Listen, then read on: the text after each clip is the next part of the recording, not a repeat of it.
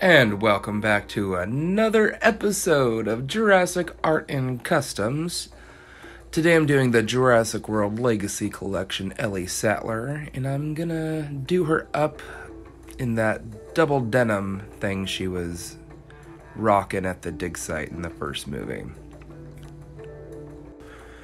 So I'm just gonna skip right to the finished look with this video here, and it's not 100% screen accurate, but I am quite happy with the way it turned out. So I gave her shorts instead of pants just because of articulation issues. I didn't really know how to build that up without losing that. And the compy here you see is based off the Lost World design.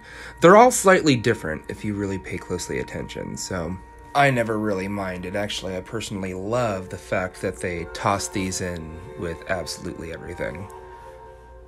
And there is a bit of issue with paint wear.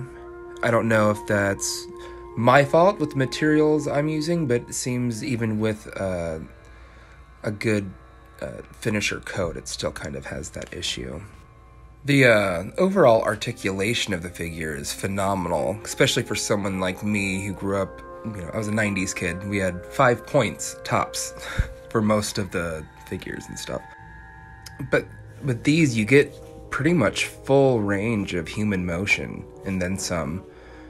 Everything's on ball joints instead of just sort of pegged in there as they were 30 years ago. So, that's pretty exciting. Just for posability and, photography reasons.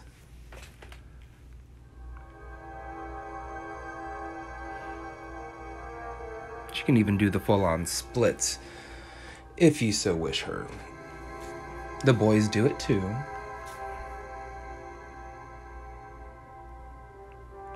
Yeah, get her crab walking across the island, if you will. So, the possibilities are limitless, motion range-wise, is my point here. Now, I've said it a million times before, but the level of detail they actually managed to get onto these figures, with the gloss lips and the eyes even, it's well appreciated, Mattel. It's well appreciated, even if sometimes you toss in unpainted figures like the compies. It's all good. The compies actually latch on, sort of like they tried to do with the Jurassic Park 3 figures, but someone used common sense and figured out how to make that design work a little better. So they can latch onto your Ellie. There she is with the original unpainted Ellie. But you can never have too many Dr. Sattlers, or compies for that matter. But I've had a good time painting this one. Have a good one, guys, and subscribe if you would like to.